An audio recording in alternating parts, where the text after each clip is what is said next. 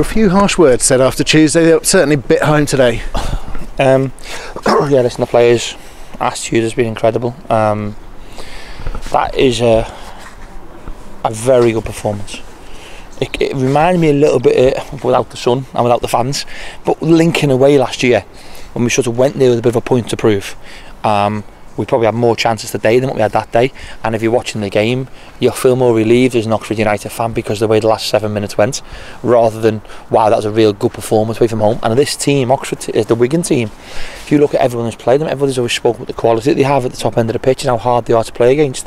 So we're really pleased with the win. It means nothing in relation to our mentality moving forward. It has to stay the same. But when I want people to understand, I said to the local media there that the players were really hurt on Tuesday, and they took the criticism. I hate the word like man, because that's not. They took it like how I think good people should take criticism, rather than mope and sulk and point fingers.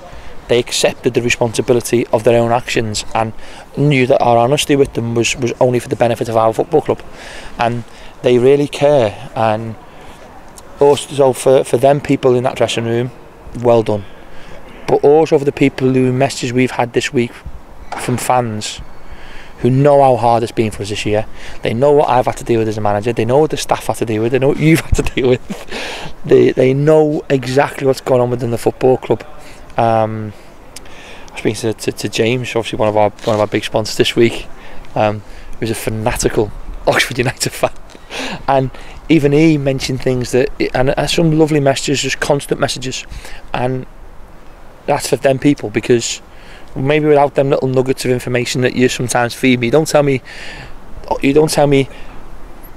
the thousands of rubbish ones, but it means a lot. It really does, because we care.